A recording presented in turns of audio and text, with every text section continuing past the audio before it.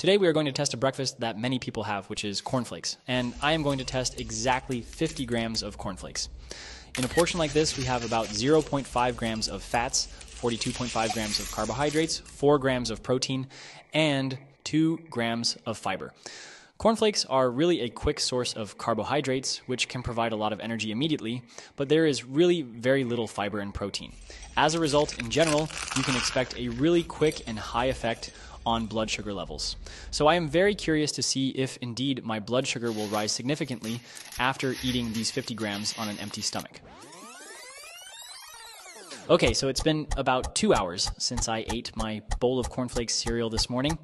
If you can subscribe, like, and leave me a little comment to tell me what you want me to test next time, that would be great. Thank you very much.